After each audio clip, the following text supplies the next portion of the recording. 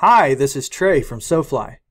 Today I'm going to show you how to make a Google shopping feed out of your WooCommerce products using WP Export.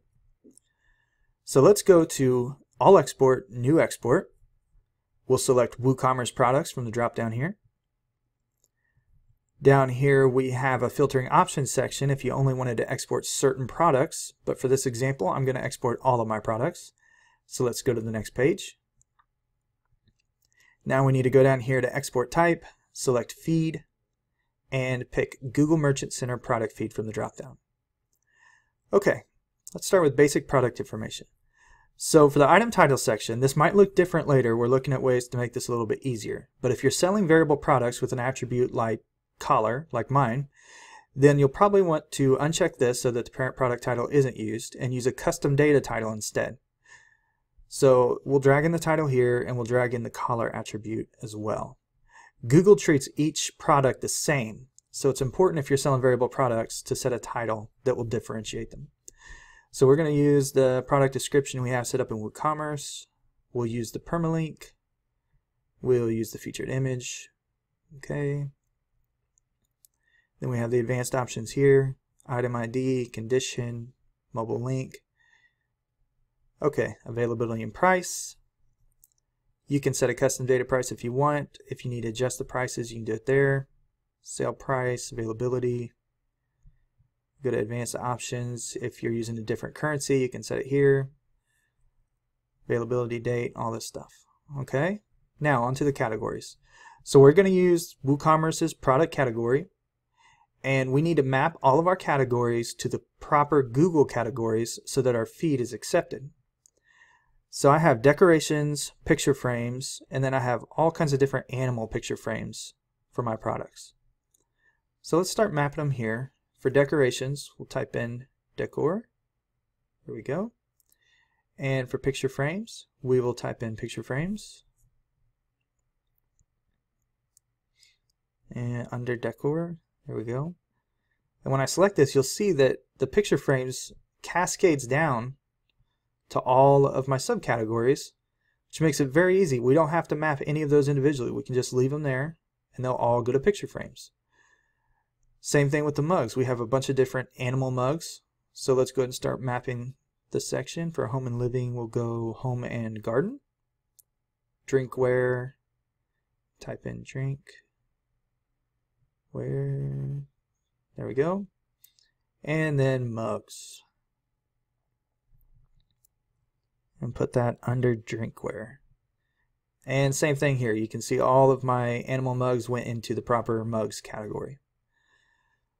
Okay, so let's go to unique identifiers. So the unique identifiers are what Google uses to classify your products, make your ads work better, and just generally make it easier for your customers to find your products. The GTIN would need to be set if your items have a barcode. That's where you'd find the GTIN. And then there's the manufacturer's part number, which we'll use our SKU for that. And ours are custom-made products, so we'll set the brand to SoFly. Alright, now we'll go to the attributes and item grouping. So if you have an attribute that's one of these names like color or size, it'll automatically select it here. Mine, I got to select product color here. It's one of the attributes. We don't have a size or gender in these. The advanced options, we'll go down. I do have an age group, but it's not actually an attribute. So we'll go down to custom data and we'll go to taxonomies. I'm using a custom taxonomy for this, so we'll drag in the age groups. And now we're set. Move down, shipping. We don't need to set anything here unless we want to override the shipping settings in our Google Merchant Center. So we can just skip over that. You can set the shipping label, whatever you need to. Advanced attributes, if you're selling packages, you can set the multi-pack here. AdWords and shopping campaigns, redirect, custom labels for your campaign. Then you have the unit prices section, additional attributes. You get the expiration date, energy efficiency class, promotion ID. We don't need to set any of this in this example. So let's go ahead and continue. And we will name this SoFly product feed. And we'll go ahead and run the export. So I'm going to go ahead and pause the video while this finishes. Alright, this is done. So now we have instructions on what we need to do to set this up in our Google Merchants dashboard. So let's go ahead and click this link to move over there.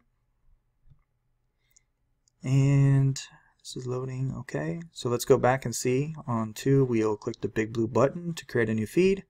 So let's click that. This is a test feed. Products.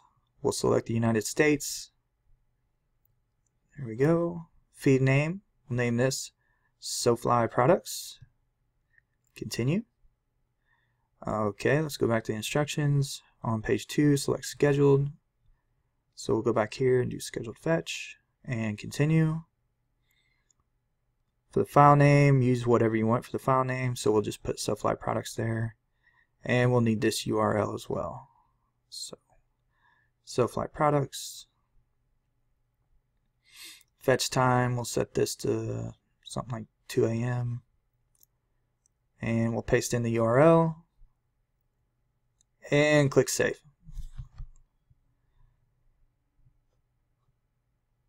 Successfully created. There it is.